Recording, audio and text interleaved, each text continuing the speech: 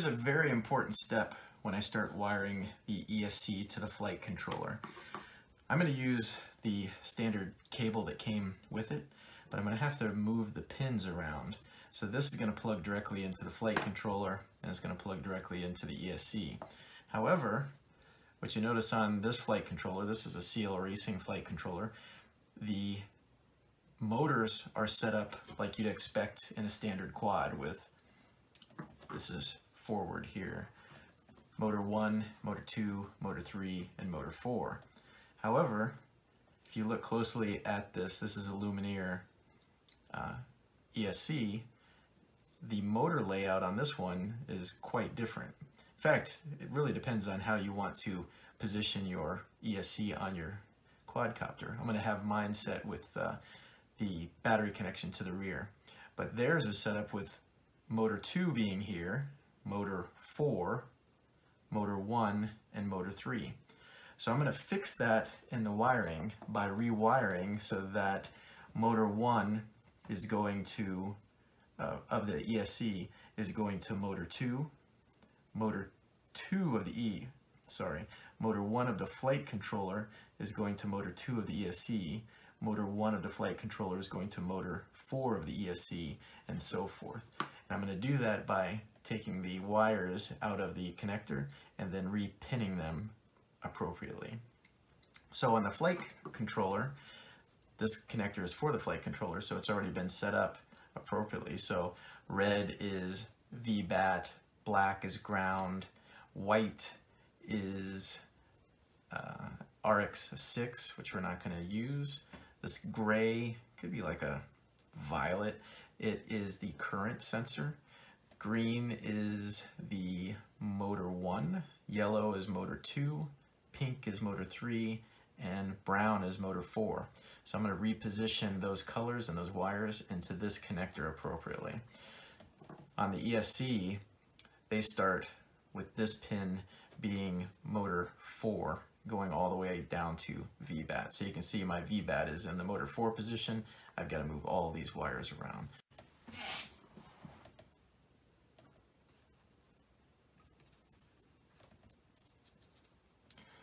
So it's pretty easy to pull the wires out, the pins and the wires out of the connector. You just have to lift up on a little locking tab on the connector. I like to use a really sharp instrument like a X-Acto blade, but if you got anything that'll fit in there without damaging the pin, then use it.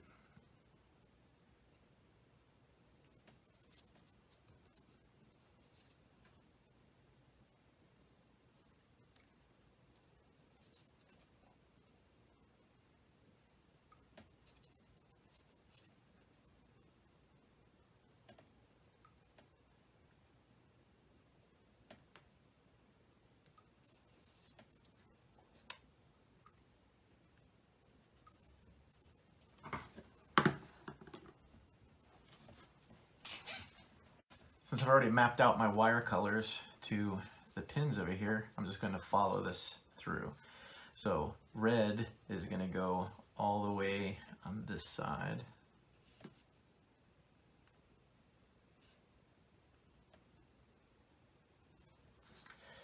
Next is going to be current, which is my gray or violet color.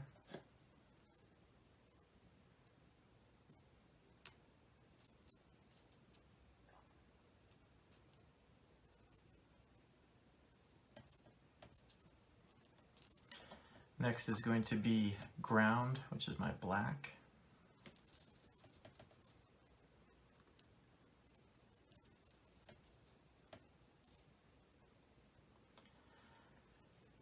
My next pin isn't going to be used. In fact, that's this white wire. I'm not going to use it at all, so I'm going to go ahead and pull it out.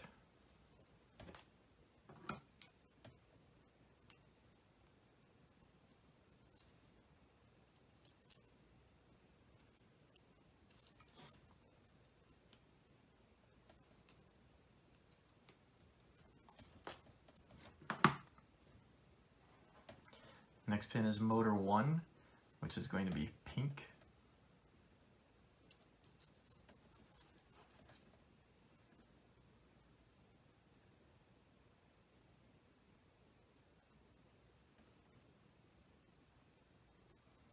motor 2, which is green.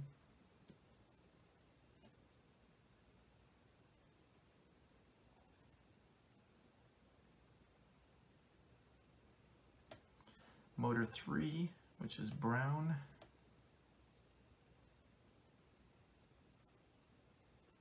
And finally, motor 4, which is yellow. Okay, I've got my harness finished.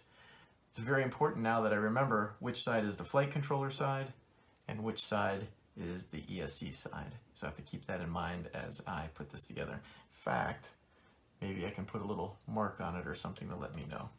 I'm gonna go ahead and mark my connector so I know which one's the ESC and which one's the flight controller. So I'm gonna put just an F on this side for flight controller, and I'll put an E here for ESC.